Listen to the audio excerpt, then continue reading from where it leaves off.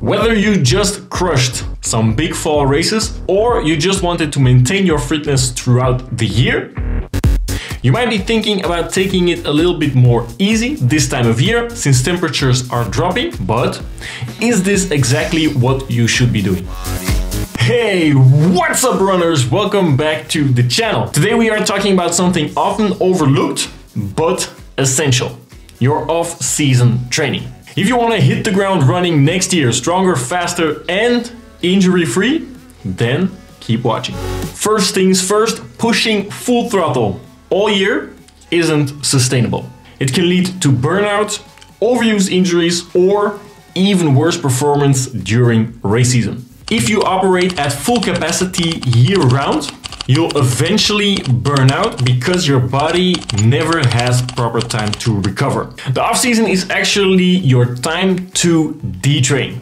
No structured running plans, no interval sessions at threshold pace, just enjoying yourself, doing, probably still running, but less intense. And this sounds pretty okay, right?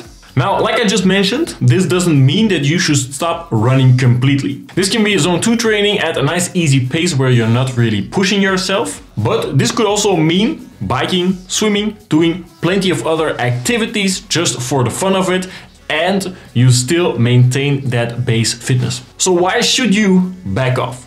Well, the benefits are huge, and we'll start with injury prevention. Taking some time off lets your body prevent those overuse injuries.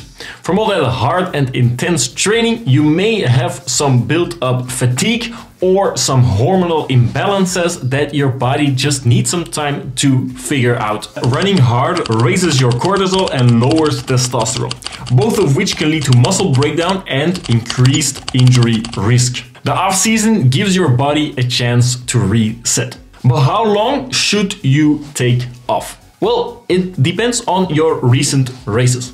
After every big event, especially longer distances like a marathon or even longer, you should at least take a few days off. If there are shorter races, you can cut the time down a little bit. But if you've just finished your racing season, then it's wise to cut back on your running completely for some time. Now, what exactly should you be doing in your off season? Cross training is a game changer here. If you want to jump in the pool, hop on a bike, jump into a canoe, whatever you enjoy, just do plenty of that.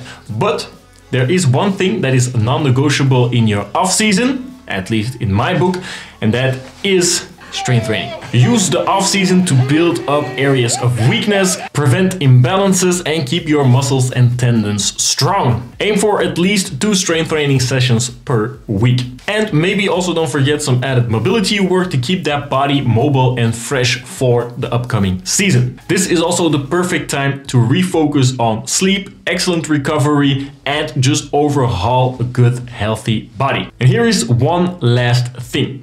If you have just done your off-season and you're ready to ramp up that mileage again, be careful on the first few weeks. Don't just start at the intensity or the mileage you were doing before the off-season.